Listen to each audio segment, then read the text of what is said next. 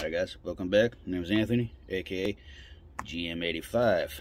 Alright, so first things first guys, maybe switching the name from my regular real name, GM85 also, to maybe GM85 Tools or GM85 Garage. Y'all let me know what you think about that guys, or if you have other suggestions, let me know. So we're gonna go on a trip. We're gonna go across the pond. We're gonna go to Germany today guys. So since we're going to Germany, it's only fitting we have a Das Boot. And let's see what we're gonna go to. We're gonna go to Germany first, and then we're gonna go all the way back across the pond back to America guys. And we're gonna talk about quite a bit of stuff about once we get to the American side of things actually guys. So all right, let's get into this. Ooh, what do we got here guys? Knipex, and Philo wood-handled screwdrivers, guys. All of this is made in Germany. These are just random Knipex stuff I own. The reason I'm talking about the Knipex is because I finally got the pair of pliers I wanted, guys, which is this guy here, needle noses.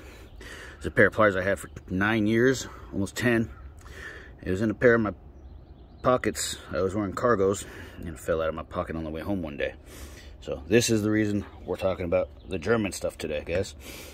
And before I found this one, this took 2 weeks to find. I ordered this guy here. This is just your regular old standard pair of needle nose with a cutter, guys. These are basically the same, except this one has a 12 gauge wire strip in it. So for me, this is the best pair of needle nose pliers on the market, or you could have in your toolbox, because needle noses are kind of universal, but this is, I could use it for C-rings, cutting wire, and stripping my basic wires for everyday use. This is the pair of pliers I take with me around my shop. They stay in my cargo pocket or my slip pocket, wherever it is. These ones stay with me. These ones are not going to the shop. These are going to stay home now, so I have a nice pair of pliers for the house. The difference is literally the part number is exactly the same on both of these guys, except the one with the cutter has a S1, guys. Exact same pair, same length and everything, guys. I believe these are considered electrician's pliers. When I got mine, I got these at Lowe's a number of years ago, and I found them in the electronics aisle with the electrician's tools, not with the other tools. Lowe's unfortunately does not carry Knipex in my area no more for some reason, which I think is pretty sad. They got a lot of problems going on over there anyway. So that's what we're talking about, German guys. This guy right here, if you guys can find these right now, these are on Amazon for, I believe, 40 bucks, which I did not pay 40 bucks for them. I got these for $32, I believe, and this pair is 28 bucks. I would spend $10 more for this pair. I would buy these for $40 right now if I had to, guys. When I bought these, there was one pair left. Now there's only two, so I will try to put a link for these in the description box if anyone's interested in this specific set. This is a really nice set, guys. And then we got these guys, hose pliers. I actually do not use these for spark plugs. I use these for vacuum lines and cooling lines at work. And then the reason I wanted these back so bad is because these essentially replace these. I very rarely use regular dikes. These are the ones that live in my motorcycle bag, so they're basically brand new, and it's a good day when you don't have to go into your riding bag. And then we got big ol' pliers wrench. Nice the guy here. I actually don't use this too often. I use this guy the most. And out of all these pliers on this table right here, guys, this is the second most expensive at $48, followed by this guy at $55. Except this guy is worth the 50 bucks, guys. Using this with the mini crescent wrench, you guys can do anything, and this goes all the way to 7/8. That's a 7/8 opening, or 22 millimeter if you're from Europe or China, Japan, rest of the world. But we're talking about those guys. Now let's get into the one thing I've been meaning to talk about for months on end. Wooden screwdrivers, guys. These are made by Philo. I'm not sure if I'm pronouncing that correctly by any means, guys. So, these are kind of a hybrid combination of kind of the wera grip or wera grip, or almost kind of the contoured comfort grips from Craftsman almost. But these feel superior in a lot of ways. They feel good right here. And they have good flats on them. They feel really comfortable in your hand. You got your little nut bolster here. And supposedly, according to their description, this is a leather cap with a striker, so it is a full straight blade of tang metal, whatever you want to call it. I'm not sure if they're magnetic by any means, guys, but I haven't used these too often just yet. I bought these for the house. I will link these as well, guys. These are, I believe I got these for $20 off of Amazon. Germans are pretty damn notorious for making good quality tools, guys. These are probably up there, but I can't speak to the full quality. These only do have a 15-year limited warranty also, guys. And I'm not going to say these are perfect, because you see this guy here, I was using this guy as a pry bar or a wedge, guys, and so he has been rounded. So the steel is not of the hardest quality, I believe, guys. Now, the reason this guy looks like this is because I chose to do this. These naturally have a coating on them. They're made of, I believe it's birch wood. And I don't care about the warranty for these being 20 bucks. I will buy a second set of these guys. But at the end of the day, when I get around to it, all of these are going to look like this. They're all going to get the old baseball bottle cap treatment, where you grab a bottle cap and you just start gnawing away at them, guys. And you just get yourself a little extra. You get yourself a little bit more grip on them, guys. You just got to continuously work around them, guys. And these have a good grip like this, but this helps out quite a bit, guys. So just a little wooden handled screwdriver trick I do. It's from the baseball playing days, guys. If anyone cares, I believe this is, you know, pretty solid gripping, guys. These are going to be the only tools that stay here on the table. So this is what I got for these. These do have individual part numbers. They also make these in a, I believe, a posi drive, in a P3 and a P2, I believe, guys. And maybe even a P1. I'm not sure. You can get them individually if you need individual pieces as well, guys. I think this little 5-piece kit is a pretty good deal. So we're going to flip back around here, guys. All right, guys. So we're done in Germany now, man. So we're going to get rid of all the pliers from Germany here, guys. And we will be leaving the wooden screwdrivers, because now we're going to go back to America. And we're going to talk about a lot of stuff, actually, from good old USA. First thing we're going to talk about is all of these different handles on screwdrivers that I own. Or not all of these are even screwdrivers. One's a file, one's a little poke saw, guys. And then we're going to talk about the American wooden screwdrivers, guys, along with some other things I'm going to show you as I go. I'm going to talk about American quality is nowhere near what it used to be. Once again, guys, that's a big thing for me, and I know a few other guys in the community, guys. And this is made by Irwin/Hansen. We're going to talk about these things specifically, because these are the two most convenient things I have around at the moment. So let's flip all the way back around, and we're going to go through all. And since we are in America, we are drinking ice cold Coors Light today. So, all right, guys, we got a lot of stuff right here now. We have a lot of stuff going on here, guys. So now these are the American screwdrivers. So you need to make a lot of space here.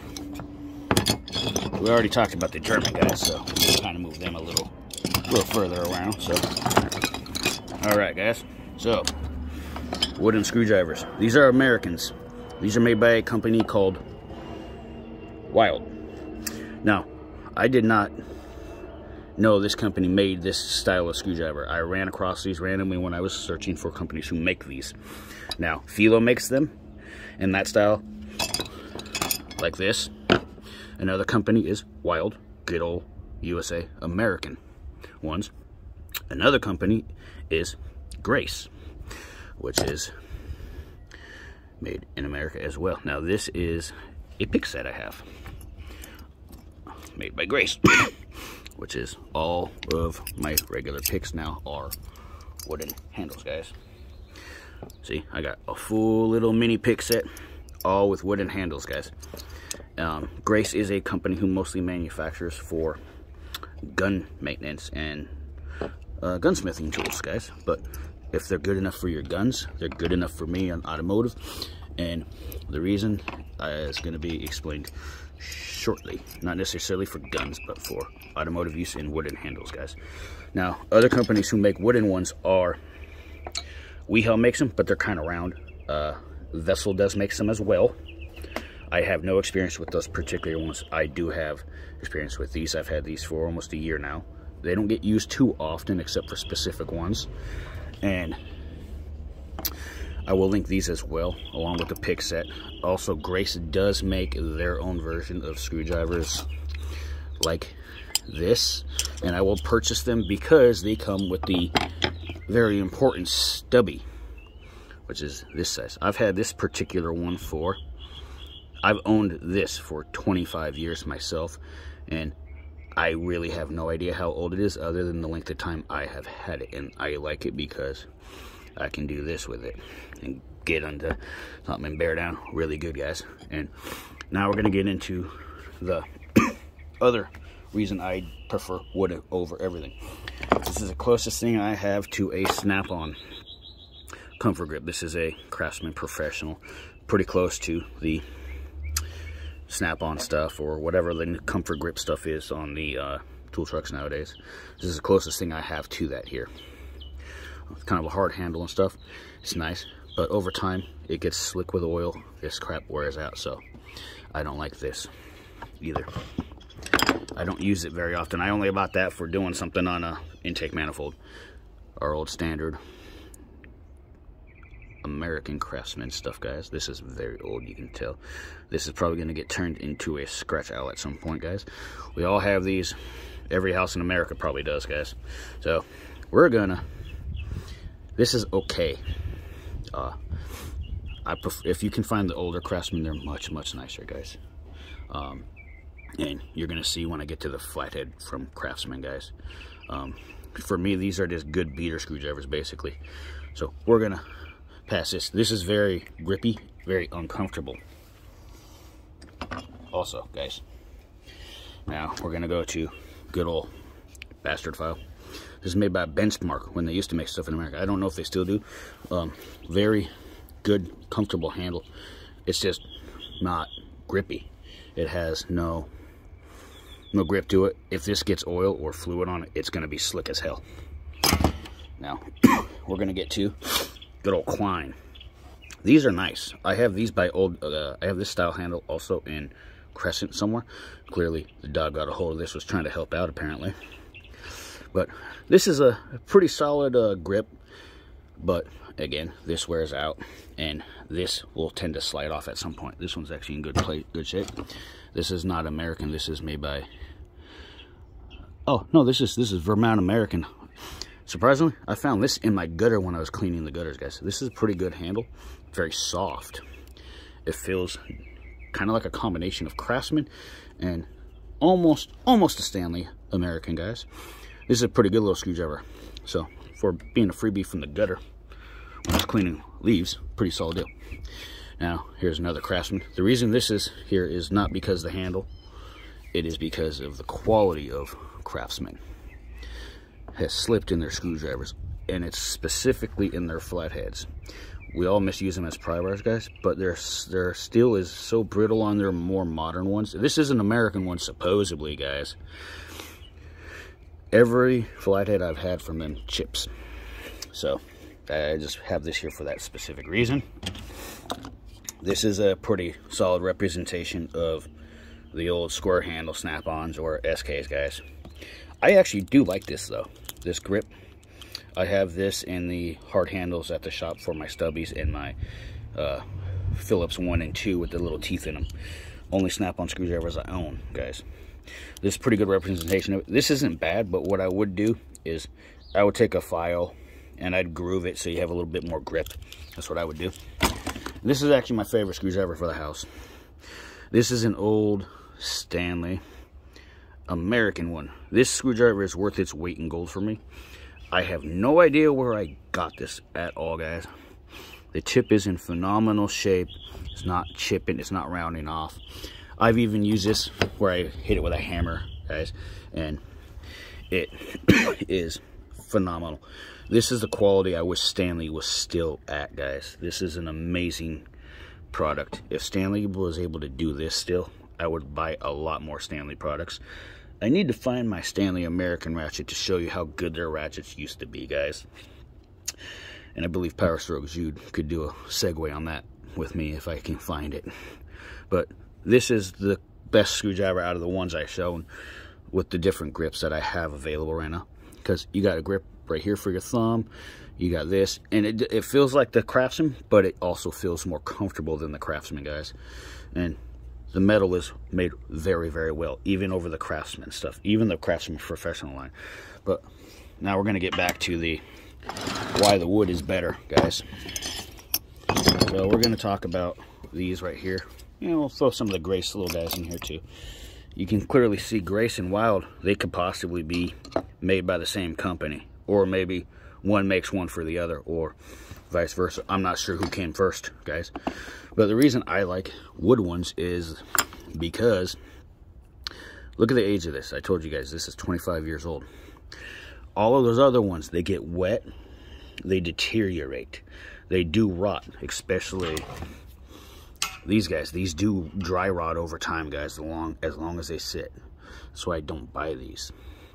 You're actually better off with these polyurethane guys, but even these suck. I do have some of these that are modified. I will show you guys later where I drill a hole through these, because this fucking wrench trick they show where you put a wrench on it, that don't fucking work. It strips. But wood is durable. Wood lasts, guys. Like, this is 25 years old. It's got a split in it, no big deal, guys. It's not even that deep. So this is nice and knurled up. This is going to be turned into a soft rounded head for pulling O-rings out of stuff when I'm working, guys.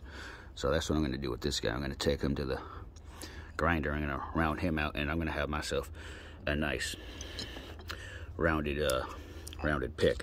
So the thing I like about wood is, yes, I stripped this one really good, and I grooved it up myself. I don't care about the warranty.